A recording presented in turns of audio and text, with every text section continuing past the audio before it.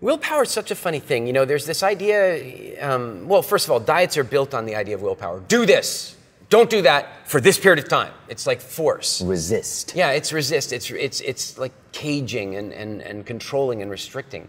The thing about willpower is a lot of people tell you willpower doesn't work, and I would say it absolutely does work. Willpower absolutely does work, but it's a short-term skill. Willpower is meant to help you do something for a short period of time in order to create a change. It's not, you're not supposed to live your whole life on willpower. In fact, the truth is willpower is not something you either have or don't have. It's almost like which side of your mind is it on? Say you've got the food angel and the food devil, right? Well, you want the willpower to be with the food angel. The food angel says, we will not have that. We won't eat it. We won't have it. And the devil's going, oh, come on, please, can't we? All that happens eventually is the devil just crawls around the back of your head, bonks the angel on the head, and grabs the willpower and moves over, and then you can't not eat it because you have incredibly powerful willpower. So willpower is a skill that it's not a matter of whether we have it or don't, it's a matter of what side it's on. And studies show that willpower is actually an energy that you use up. So you can have great willpower in the morning, but you're going to burn that out by the time it comes to evening. Yeah, exactly. And so what we want to use willpower for is to make short-term changes, short-term lessons, so that we can really develop a sense of consciousness. The difference between somebody going, I won't eat it, I won't eat it, I won't eat it, I won't eat it, that takes a huge amount of energy. That's so different than, I don't want it. So tell us about the pizza story. Oh, perfect example. Frederick comes to me, a client of mine, and he comes along, and a consulting client, and he said, not in a totally different field, and he comes to me one day and he says, I love the idea of wild food, but I can't do it. I'm like, why not? Like, do you not have internet? What do you mean you can't do it? And he says, no. He says, one of my highest values is freedom. I just love freedom around food, and so I can't do your program. I just can't do diets. I just value freedom too much. And I said, well, define freedom for me. And he says, okay, this is his definition of freedom. Freedom is the ability to eat what you want, when you want, as much as you want, however you want. I said, Frederick, that's a fantastic definition of freedom. There it is. And I said, but can you not eat what you don't want to eat? And he's like, what do you mean? And I said, well, we just had lunch, and I happen to know you like pizza.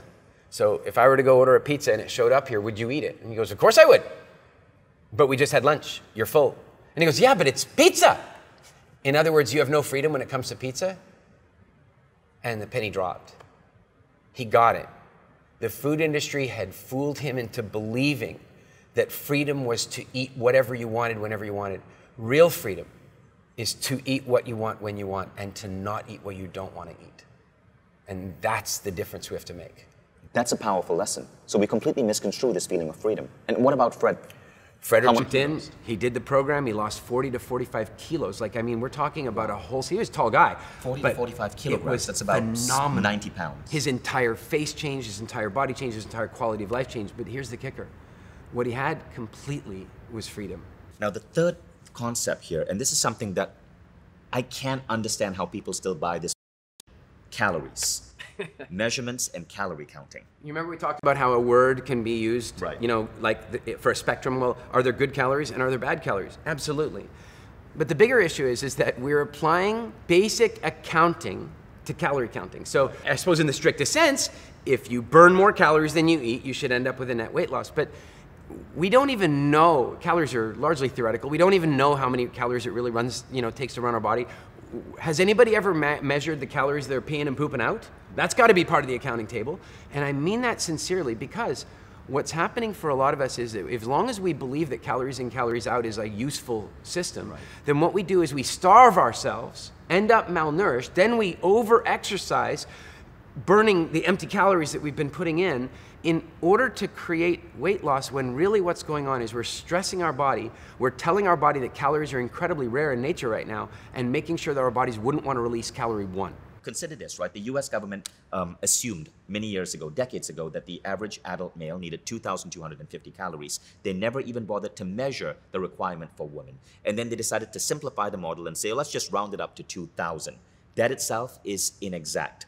Furthermore, US government labeling allows any company, if they're putting calories on a can of food or an ingredient, to be 20% off top or bottom, right? So what you think is 80 calories could be 100, it could be 60.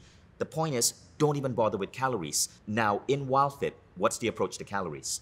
One of the very simple things to consider is the more calories you eat, the right kind of calories, The more your body feels that there's an abundant supply of calories in nature, the less your body feels the inclination or need to store calories. In other words, if you starve yourself, you do the opposite.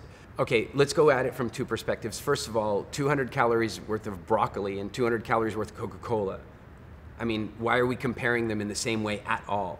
One is absolutely not good for you and the other one is, irrespective of the calories. So that's the first problem.